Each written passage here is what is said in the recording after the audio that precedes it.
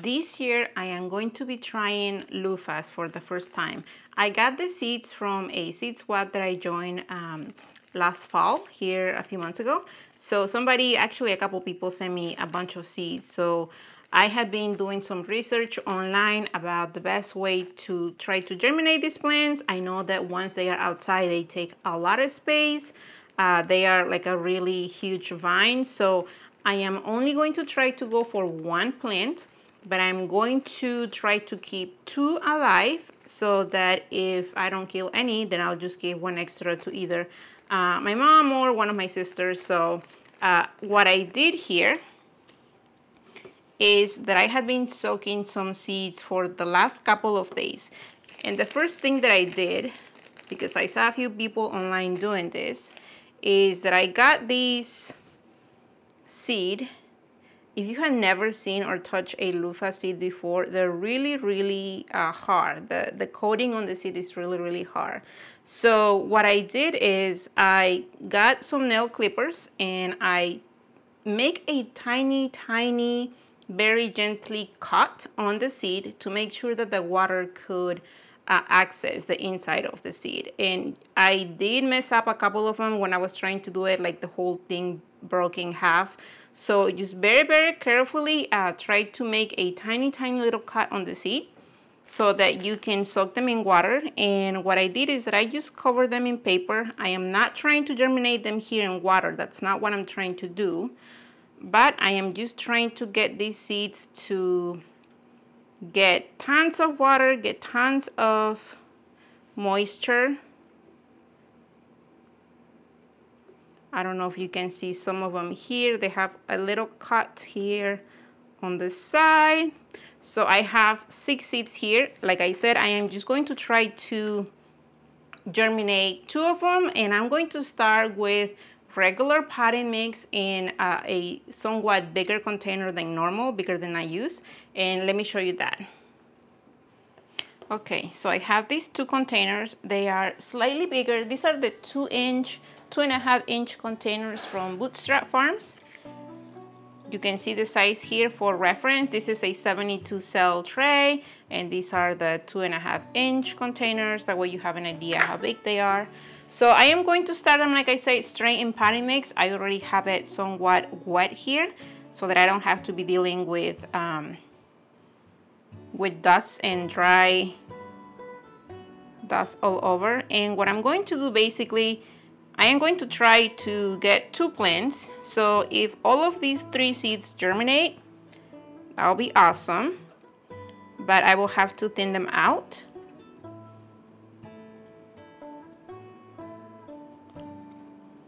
So they're probably going to go as, I don't know, maybe 1/4 inch, if that much. And I heard that Luffas do take a while to germinate, so I'm just going to keep, you know, keeping the water available for them, keeping them somewhere warm. They're actually going to go right under my LED lights so that I don't have to worry about missing the plants coming through, germinating.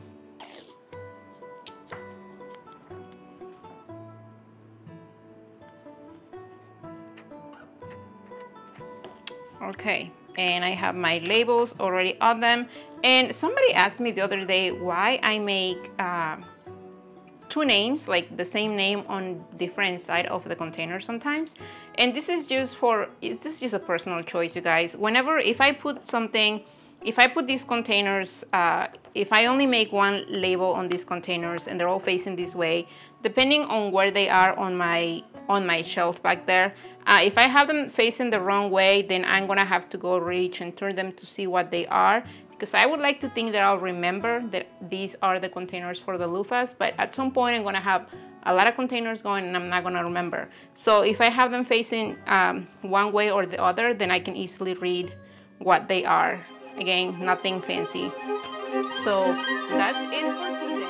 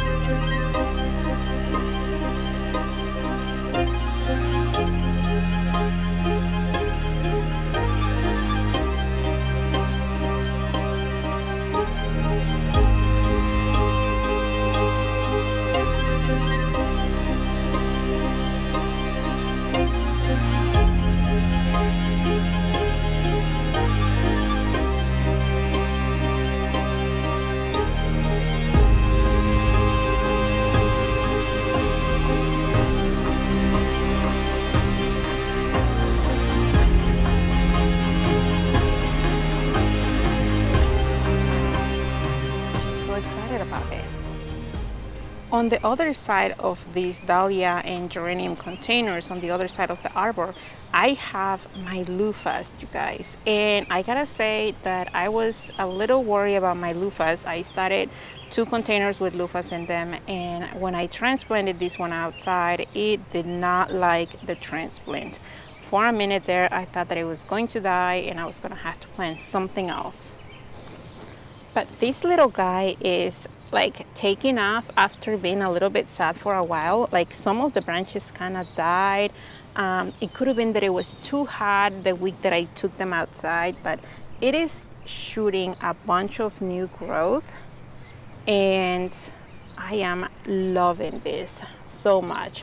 What I'm going to be doing is that I'm going to be helping the branches, the new branches, find their way up into the arbor. I might even use some of that stretchy tape, but some of the other vines, they're already helping themselves. Like you can see where it's attaching themselves to the arbor, and I am just loving this. I cannot wait to see how these Luffas do for me here this year. So excited about that.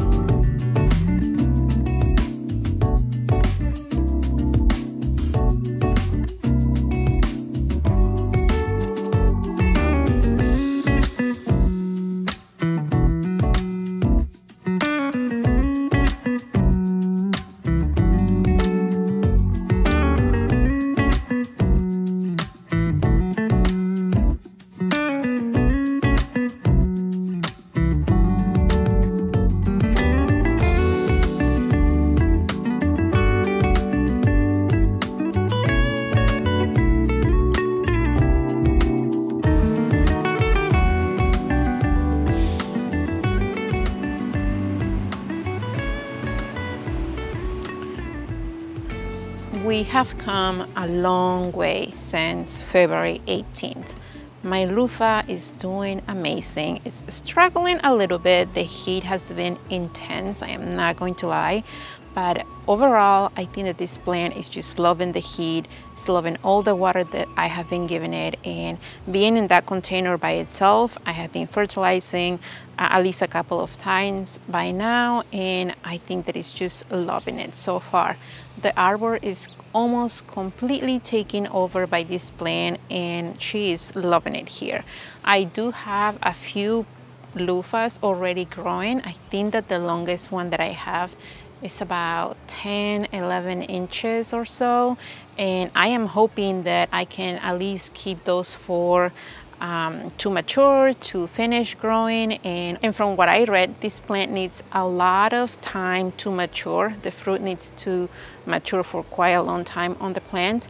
So I am hoping that I can get those 4 to grow. I have a lot of flowers as well on the plant, so I am hopeful. I am really happy that being my first time growing this plant, growing this Luffa has been a success. I call it a success. And I'm actually quite happy how it's growing here in this arbor. I had to help the vines a little bit at the beginning because they didn't quite know how to attach to the arbor. I think it was a little bit too thick. The openings were a little bit too thick. But once it got going, it was fine. Like I said, I only did add a little bit of fertilizer, slow release fertilizer twice. And other than watering and doing that, it's been really no pain growing this plant. I hope that you guys enjoyed this video. If you have been thinking about growing Luffa in your space, I hope that this video was helpful. Let me know if you have any questions. I am definitely not an expert growing Luffas at home, but if I can help you with something, just let me know in the comments. Thank you for watching, and until the next time.